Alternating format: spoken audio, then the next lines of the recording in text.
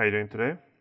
I'm here with a different video, and in today's video we have a mini PC, mini form factor PC. This one is a brand is Lenovo and is a ThinkCentre small form factor PCs. All the Lenovo form factor PCs, ThinkCentre, they are the same 99%. So in this video, what I'm going to show you guys how to open it up and how to upgrade the mechanical drive to an SSD drive.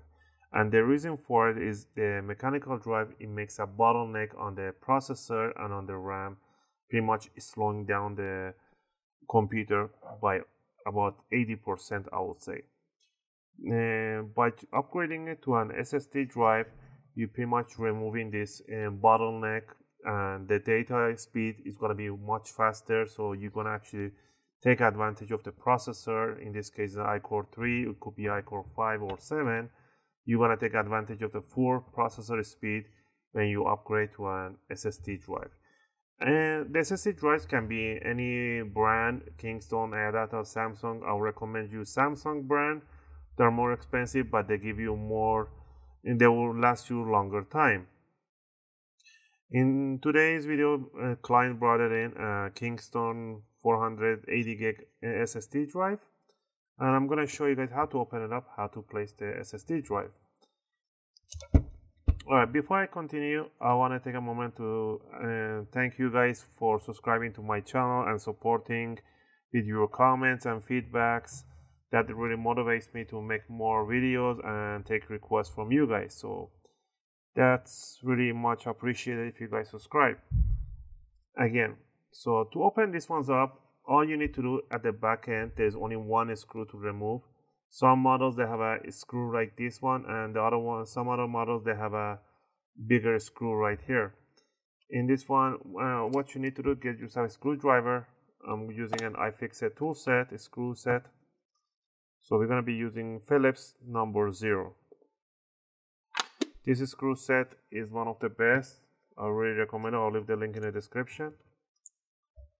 Now, we're going to remove this screw right at the middle. So go ahead and remove this one. Alright, once you remove the screws, most of these ThinkCentres, they open, the top cover has to go forward to the front side. So grab the bottom side, it divides into right here. So grab the bottom one and then slide it towards the front. So you want to see this opening right there, just like that. So it's pretty much coming in two parts. Once you reach to the end and you cannot slide anymore, that's when you have to lift it up. Alright, and now down here you can see the mechanical drive. This is a laptop mechanical drive. You want to remove this screw right here and the screw right in front. So remove these two screws.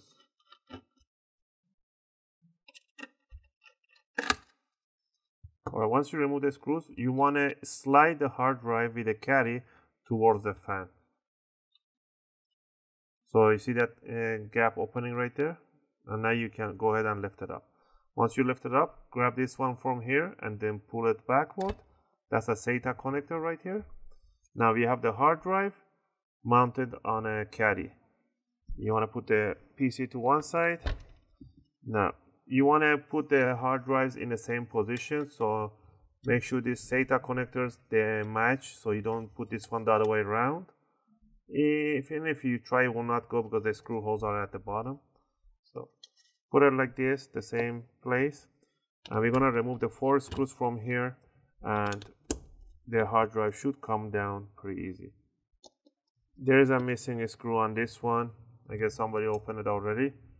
So try not to lose the screws, and then pick up the caddy, bring it over to the new one, and place the screws right here. Remember, by doing this, when you try to turn on the PC, it will not boot. It will say there's no operating system available. So what you want to do before doing this process, you want to go to the link in my description to a Windows website and download the Windows Media Creator.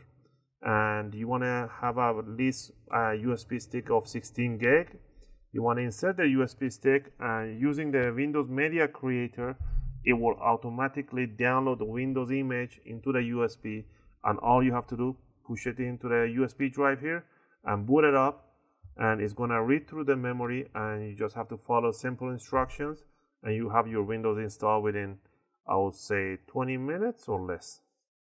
Alright, now that we have the hard drive mounted on the caddy, you want to plug in the SATA connector right there, push it all the way down, bring it in an offset position, push it all the way down,